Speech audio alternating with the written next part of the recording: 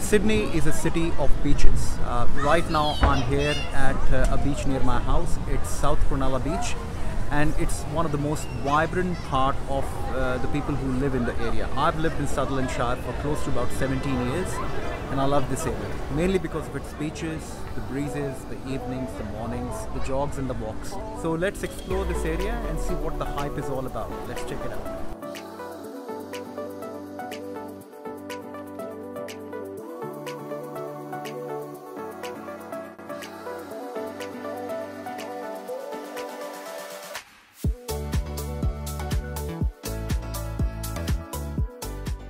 If you're coming to Cronulla by driving, then find Croydon Street car park. It's all shaded, multi-level, and there's disability parking spots here as well. Once you've parked here, you can take the steps down into the main town centre, have a bit of lunch, and then walk on to the main North Cronulla Beach as it's shown over here, and then you can start your Esplanade walk all the way up to Bass and Flinders Point. Today I'm at North Cronulla Beach. This beach is one that is very close to me, and in fact this is one of the first beach that I ever came to when I came to Australia. I used to work in Sutherland Hospital. That was actually my first job here in Australia as a registrar in emergency. The thing that I like about this beach is it's entirely walkable.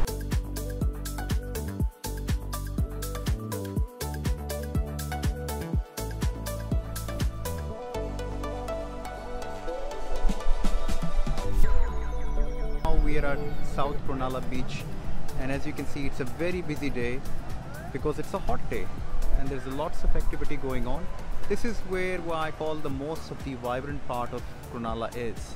Even though it's a small beach, but because there's a cafeteria there, there's a Cronulla Pavilion, there's a Surf Life Safe Club which has been recently renovated. Also, a very beautiful park over here, which makes it ideal spot for the families to come in for a walk, and always there's some sort of activities going on, as you can see. So much better place to hang out. One of the other things that I like about Cronulla Beach, or for any other beach in Sydney, is that some of the amazing rock formation. You can see that behind me. Some of these rocks are actually quite old, and that gives a really nice and very natural character to these rocks, as you can see that. There's a lot of development which is going behind it, and then there's a lot of beach activity going on, with surfing, swimming. There's also some divers here. I don't know if you can see and appreciate that.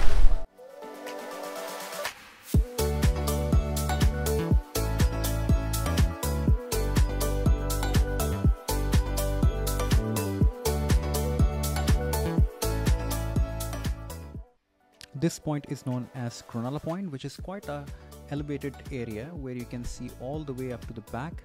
That's the sand dunes. All the way behind the palm tree there's a sand dunes area, and then you can also have a look at North Cronulla Beach and obviously the South Cronulla Beach. It's a very good breezy area and perfect day for walking. You can see there's a walk which is known as very famous Esplanade Walk, which goes all the way up to the Bass Flinders Point. The other thing that I like about Cronulla on a bright, sunny and breezy day is the colors of the beach and the sea can be amazing. Here you can see a very crystal clear beach with green, aqua green, turquoise and deep blue color. Here you see a point called as Shark Point, which is a little shark island with good waves formation. It's very popular amongst the surfing community, who you can still see some of the surfers out there practicing. And there's some big waves which are formed over here. Apparently these are one of the best waves in the Sutherland Shire area, where you can have a lot of surfing and excitement coming from that sort of activity.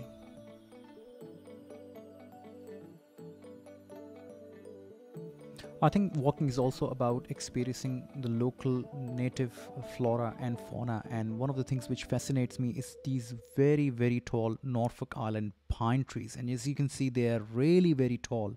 They can go up to 10 meters, and these are certainly going past that building.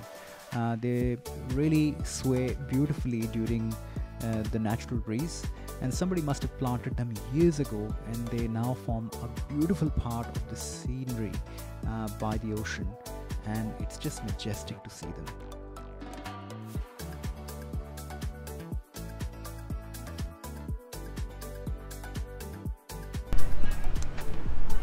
Now just behind me is one of Sydney's hidden gems. Well, at least it was for me up until 5 or 6 years when I moved into this area. This is a Shelley's Beach Park, and the reason it's called Shelley's Beach Park, obviously it's at the beach, and it's quite a good park. There's some cafes right out on the street. There's also a walking way all the way from the top of the road down to here. And then it has also got a children's play area right at the top there, and then obviously it's close to the very beautiful beach. It's got some nice sitting areas, some rock formations, and some beautiful accessible rock pools further up the line as well. And this is still very much a part of Esplanade Walk, which I am walking on. It obviously goes all the way up to Bass and Flinders Point, which is the far end of the walk and where this walk finishes.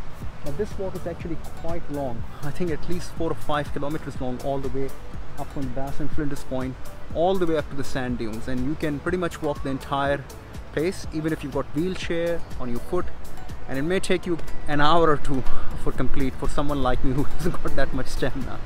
Alright, I hope you really I really wish you can come over here and enjoy and have a look at this beach for yourself. I play a lot of soccer with my son here. We spend weekends over here, and there's some, as I said, very nice rock pools out there which are very accessible.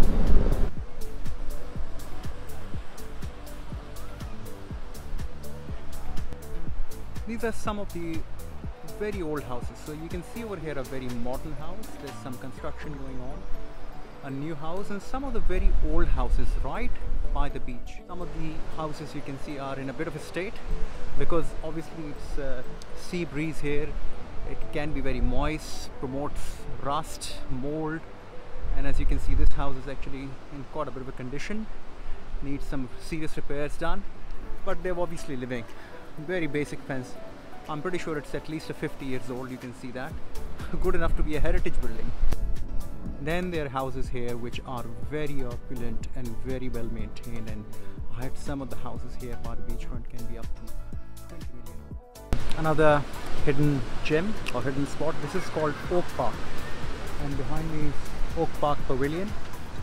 This is at the far end of the Esplanade Walk toward the Bass and Flinders Point, and it's a beautiful park. As you can see, lots of fern trees, palm trees, and this park tends to get very busy during the holiday season, but this is not very much visited by people because they get tired by the time they come to this point. We're now in the Cronulla town centre, and this is a park where the Anzac Day ceremonies are held. I like Cronulla town centre because it presents with a small country town centre, yet it's got all the facilities. What we're having in front of us is Cronulla train station, which goes all the way from here to the central Sydney station, so it's quite accessible from that point of view. And now we are heading on towards the Cronulla Beach CBD, and it's got all the routine high stores and shops. Apart from McDonald's, actually, there used to be a McDonald's, but there's no more McDonald's there, but there's standard fish and chip shops, as you can see over here. But the food quality, I must say, is excellent.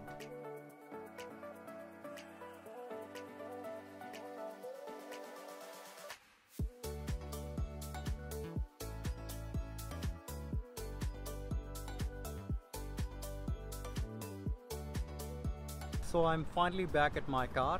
As doctor, we lead a very busy life, and I think we tend to life sort of get slip away. This morning when I woke up, I saw the weather is quite windy, and I thought, oh, I can't go to Cronulla Beach because it's that windy. Then it's not much point going there, and the wind is just going to completely blow away all the noise, and it might not be a good video. But then I thought, what the heck, I'll just go anyway. And I was just coming out of the car. I even torn my shirt here, trying to remove the tag. So, you know, and I forgot my hat in all that blazing sun. So the odds were against me. They're all, I guess, stacked up against me, but I didn't sort of give up, and I thought, no, I'm gonna go for a walk and complete this vlog, at least for a sort of an experiment. And I'm glad that I did that. at least it will become my memory and my reflection, because I've enjoyed this walk over the years for so many different times, walking here with so many friends, family members, and making some really nice good memories. So I hope you enjoy this mini walk down the Esplanade in Cronulla. And if you're in Cronulla or in Sutherlandshire, send me a message or hit me a comment below, and we would like to catch up for a coffee. Take care and look after yourself.